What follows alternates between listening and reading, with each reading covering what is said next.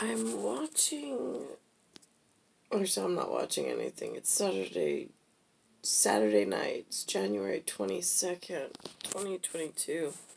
Linda's watching it. There was this TV show that came on. She watched like an episode or two of it. But then I was like, I don't know what the humans are up to. I don't. With how they make money, then plea deals, plea agreements, then I mean, like, they're dancing around, like, there's some unknown quark equation of moving geospatially, and then they throw some form of investment, the particular show using equity capital. I'm like, oh my god, it's like endless with you humans. I'm like, and then I'm thinking to myself, alright, so now, Nicole, like, here we are coaching myself. I'm like, what to tell the kiddos?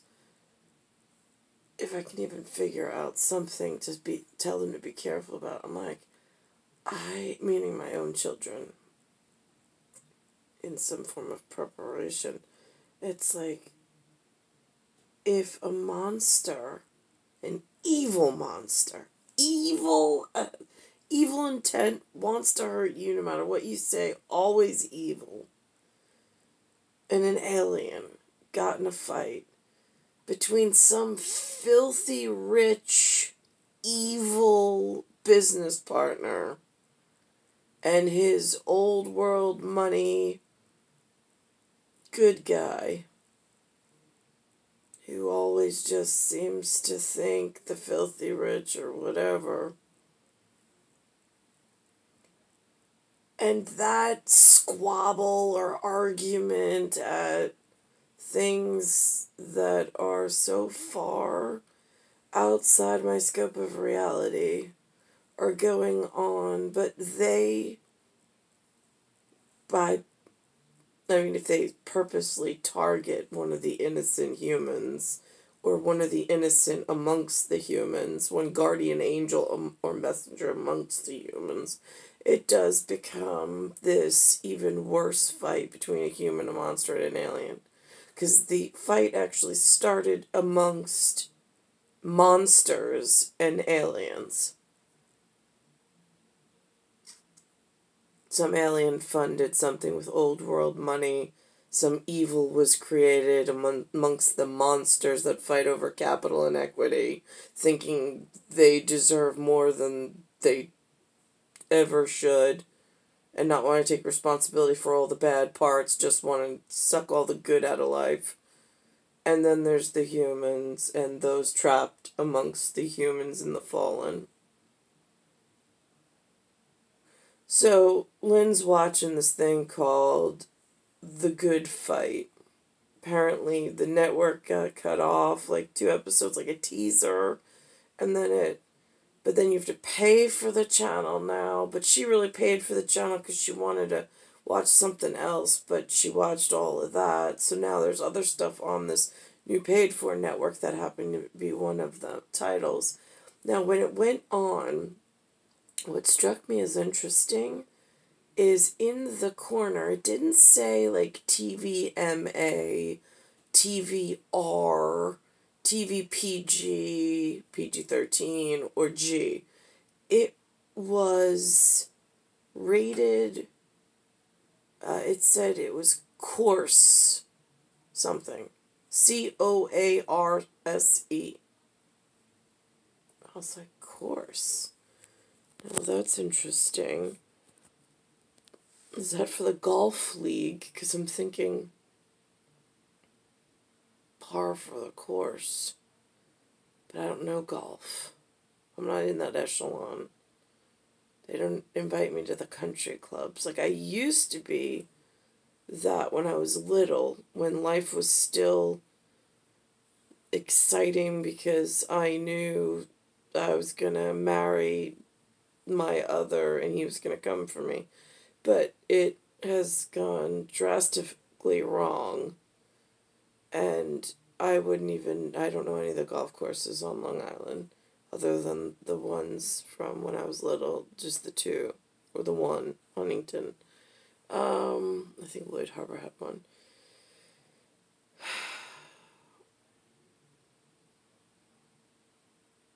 But this show, then there was something about,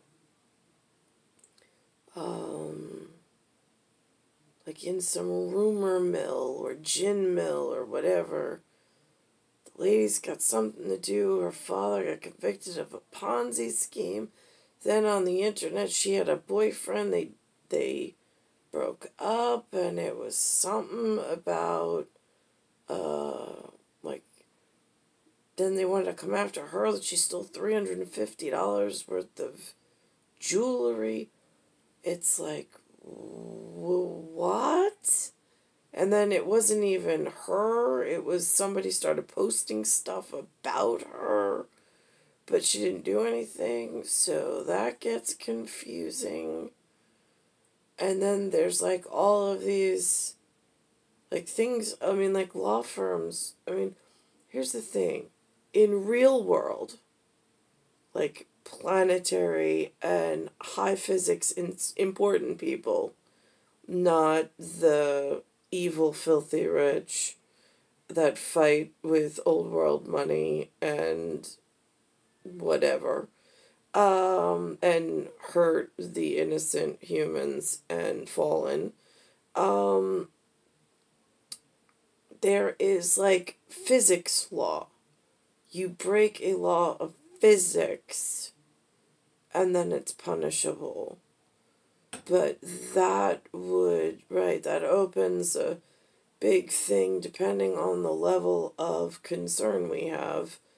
Currently, we have a big concern, or I have a big concern, based on some of the treatment while I've been in New York with sedatives that have been illegally administered, or by permit of something that I don't know, but it's on file with someone because they thought they had permission.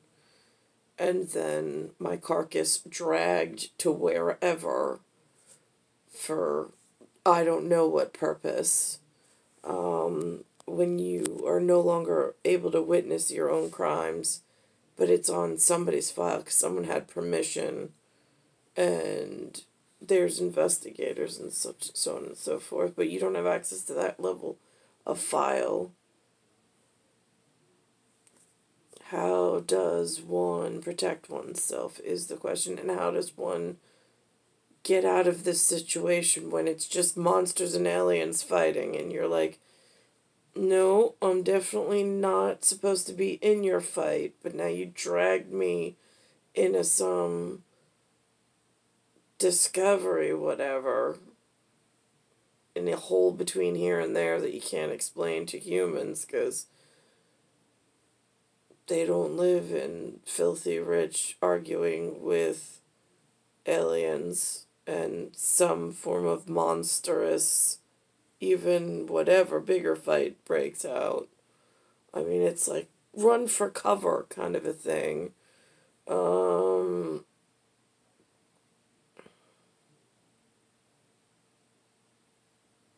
But I don't know, so they put something on. It's kind of like a kind of, sort of, but not really acknowledgement of I don't know what, because they live in this lesser law world, like lower warden world in the U.S., where they all know their laws. They all have articles, they've gone to law school, they speak this language, and then they want to hold innocent people to their upper echelon education that they got, which becomes very difficult. It's like, I didn't kill anybody. I didn't put my hands on anybody. I'm not hurting anybody directly.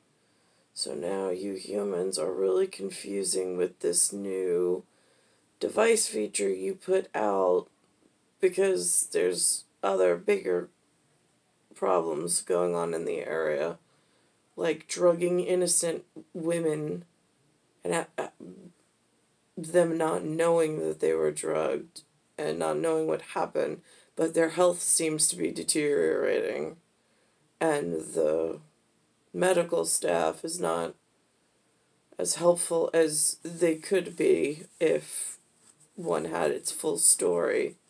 And then walking into rooms of people who seem to know, but they never know how much you know, and then that gets weird. Because you're like, why does it always feel like there's a surprise party? But it never, like, I mean, people are, like, going around like they know the secret, and you're like, it feels like they're planning something, but I don't know what they're planning. But this is just, like, a horrible life. This is a horrible lifestyle. I don't know who came up with this or who allowed this, but it's like, why would they allow this? A planet disappears in a solar system. Someone knows. There's a geological, geospatial, and anatomical mathematical equation that goes on every time the machine reboots. And it tallies and metrics. There are certain derivatives that have gotten out of accounting or gotten out of sorts, and it's noticeable. The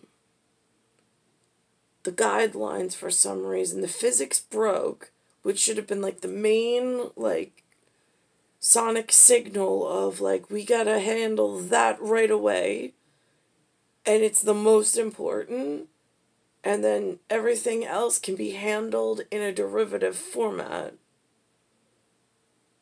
in whatever way that that's handled. But it doesn't feel like that's what's being done. Lou put on Lord of the Rings earlier, and Gandalf was speaking to Frodo, the Hobbit, and it was interesting because the first Hobbit, whatever his name is, his, like, he touched the ring and then his personality changed, which is interesting because humans, I've seen their personalities change like that on a dime, and it's like radio dial, very strange.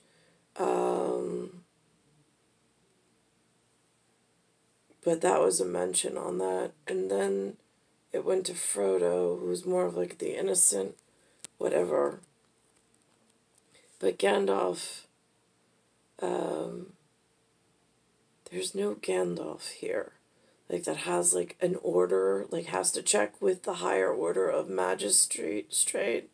But I will say, I said to Lynn, because he mentioned something about the Dark Lord, and I'm like, Lou's got a Dark Lord, but, like, not in a fanciful, like, it's a literal thing. He's got a man that calls himself Lord, who just so happens to be of a different familial look than we are, and they're good friends, or so Lou says, and so he says.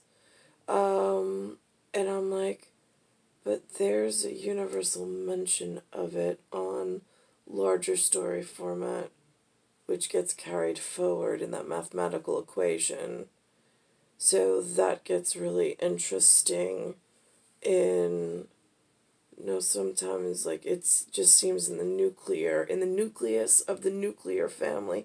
And then I heard somebody else on one of Linda's shows, and again, don't know which one, but on The Good Fight, season 1, episode 4, that first 5 minutes where the girl walks in or out of the elevator and, like, people come up and do that surprise party thing where they're, like, already in the middle of some other conversation and they just think she knows, and she's like, why do I feel like I'm missing something every day of my life when I have to go out and speak to other humans? It's just very confusing. And I used to feel that way with Tia Friend 1975 when he would leave the house and then come back. Like, he'd look at me like I was, like something was up, and I'd be like, what? Like, what else? What's up? And it's this fishy, weird, again, shouldn't be, but it is for some reason.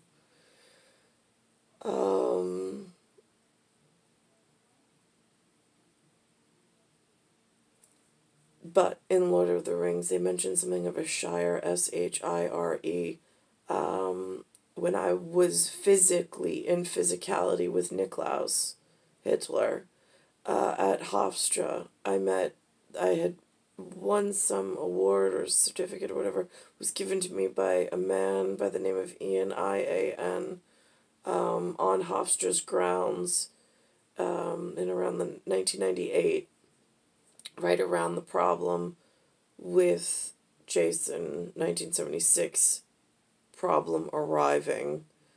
I was with Niklaus, and I was supposed to go with him. We went to the house for the passport. I couldn't find the passport. And then he all of a sudden had to say goodbye, and I had to go. And that was strange. And then he was going to come back, but then he never did. So, but again, the details have been withheld from my connection to it, because I had some random caller in like 2015-16 who called me. I was on hold. He was doing something with the internet. I was having trouble with the router, and we got on a conversation, but I couldn't remember. Like, he's like, well, sometimes people, I said, yeah, like, how do you pick a password, kind of a thing. He's like, well, some people use, like, ex-boyfriends. Do you have any of those? And I'm like, yeah, not that I can really recall. Nothing that really jumps out or stands out or comes to mind. Because in that moment, that's just, again, this is time dysplasia and time dysphoria and disorienting. With whatever the evil criminal children from everywhere are participating in, that's unbeknownst to me, but I seem to be affected by it. But Ian, when I sat with him, I had to leave Niklaus at the dorm room and go by myself to this soiree or dinner or whatever, or just the ceremony of some sorts, which gets confusing because I remember him sitting at a chair next to me at a table, and that's really all I remember is our conversation, which was he said he lived in a shire, and where he was from, Long Island had some similar names that were from wherever he is from, which I had not heard of the word shire. I didn't know what it meant. I mean, when I look at the setting of Lord of the Rings, I mean, whatever artist did the built in with the curves, I mean, like, that is just so artistically beautiful. And in the sets, and then you open it, and it's got the roundness of the door. It's unique, it's unusual, but it's, I mean, they did such a great job on the set of The Hobbit in order to show the height difference as well. It's one of those things that speaks and calls to you, but purposely. But I actually did, in my life early on, I did meet, and that ties Hitler, Ian, and I to somewhere in Long Island together at the same time, right before 1976 came around. Meaning whatever on the privy side. It's star 1978, star 8378, Nicole, Cattaruzza. It's Earth, solar system, Milky Way, universe, galaxies, broken. It's Bayside Station, Bayside, New York, 11361. I really wish in 1998 he had figured out whatever he had to do to get me the hell out of New York. Leaving me here was just the worst. I mean, age 6, worst possible option or worst possible outcome has been leading into this. I mean, it's just... How do you get to your forever family? How?